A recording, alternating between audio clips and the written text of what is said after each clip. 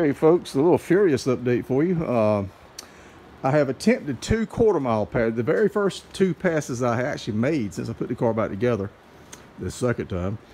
I did 2 quarter-mile passes, and about just before I get to half track, it starts to bow up. This fiberglass hood starts to bend. It bowed up pretty bad, and so I had to let out of it because if I had stayed in it, it'd a quarter mile somewhere around 100. I guess about 108 mile an hour. And you know, I was at 82. It was already starting to bow up. So I said, if I don't get out of it, it's going to just crack the hood and blow the hood off. And I can't afford another. These hoods ain't cheap. They're custom made. So I'm going to put 2 more hood pins. I've got my places marked here. And bear with me just a second. There's a piece right here that the hood latch fits into, and bolts here and there, and then down to that piece there. And I've got it on my little work table here.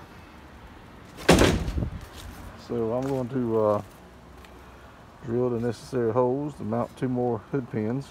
And while I got this out, I'll probably drill a few lightning holes to be awash with the weighted hood pins. I got my bag of lanyards over here, so I'll need to install 4 lanyards. If you don't know what lanyards are, it's the cables that and the pins that hold everything together. So that's what we're going to do today. I'll paint them black like I did these. So I'll be working on this the rest of the day, looks like. But that's your little Furious update. I am still working on the body. I swear, it's every time I think I'm done with it, I find another little spot that I can improve on. A little pinhole today. I mean, and I pecked on a little bit. It opened up a little bit more, so we have put some more epoxy in it, as you can see right there. So that'll be dry this afternoon. Maybe this afternoon I can get out here and sand on it. If not, it'll be tomorrow. It's always something. I got to work on this door. I don't know what to do with this door. I found the parts car.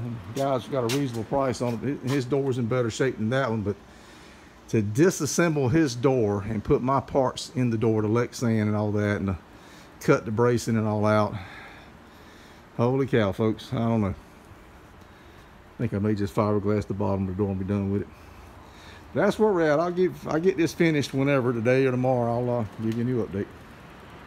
Another thing, when you own a race car, it's when you're trying to rebuild a race car or build a race car, there's always something to do. And I'm find myself, not only am I putting the hood pin, another set of hood pins in and working on the body, working on the carburetor, but I'm also constantly charging these batteries back here. It's got dual batteries, and it'll start okay off of just one for a little while, but I don't run an alternator on this car, so that's why I've got dual batteries. When I'm actually at the track racing it, I hook the 2 batteries up. Now I've got this connection back here where I can plug in and just put the charger on just these lugs here and get both batteries at once.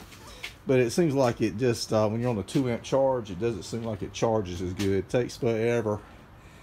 So I used that battery there the other day when I was warming the engine up, messing with the carburetor. I didn't have this one hooked up. It was just one start. It was fine. It started right up. So I'm gonna charge that battery up. I change them back and forth, but when I get to the track, I will hook them both up. But that's just there's always something going on, it seems like. I charged it 2 amps, which you know, it'll be fully charged here in about 3 or 4 hours. So there you go.